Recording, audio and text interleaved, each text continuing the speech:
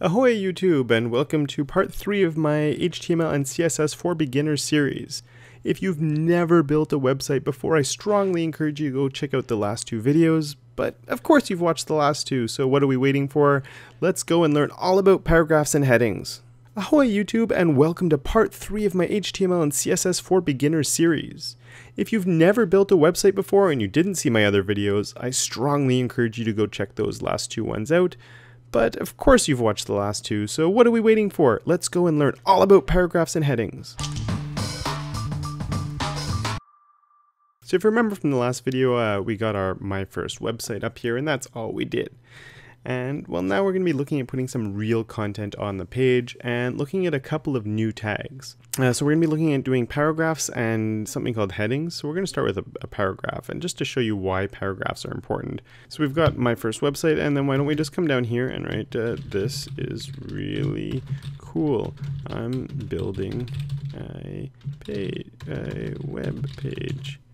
And I'm going to save that, and I'm going to refresh, and I bet you that's not quite what you expected to happen.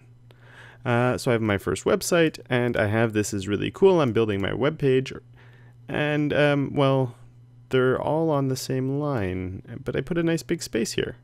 What's going on? Well, the problem is the browser doesn't really know what this empty space is. The browsers pretty much ignore empty space.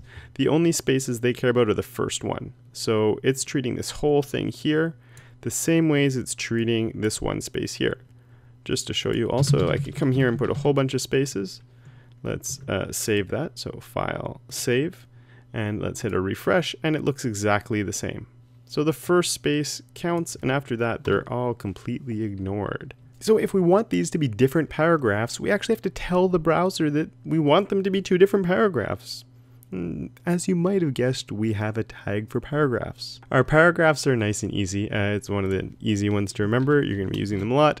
It's a P. So I put my little triangle brackets, I throw a P in there, and that's telling it that I'm starting my paragraph. But obviously if I save that and I refresh, you saw it move down a little bit, but nothing really changes. So when I do my paragraph, I also need to tell it that I'm closing my paragraph. So this is the end of my paragraph. So I do that, the slash, and I put my P, and I'll hit save. So Command or Control S, and I'll refresh. And there we go. I have 2 separate paragraphs now. These tags are telling it this paragraph is ending. It's going to come down and start the next one. And all of our text should end up being in a paragraph tag. Now, there's more than just paragraphs with a website. There's also what we call headings. So headings are a hierarchical.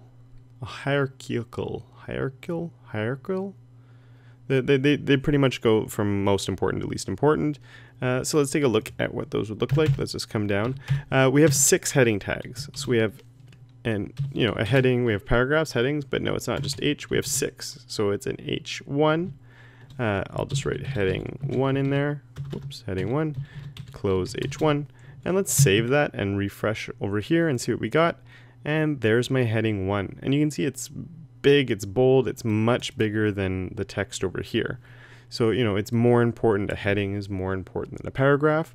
So by default, the browser's making it bigger, it's making it bold, it's making it stand out. So you can take a guess. I have a heading 2. And I'm going to save and just take a little guess at what that might do and see if you were right. So a heading 2, as you probably assumed, is less important than heading 1. So it's still big, it's still bold, but it's just not as big and bold as my heading 1. And let's go through and do all of them. And okay, so I got my 6 headings there. Let's hit save and let's hit refresh. And you can see they're all bold and they go down in sort of descending order of size. The thing that's really important about headings is they actually have an actual importance to them. Google is looking at them. It knows that a heading 1 is probably more important than a heading 2 and a heading 3. So it takes that into consideration when it's reading the text on your site as well. So there's real meaning behind the headings. It's not just a visual representation. You're really saying this text is more important.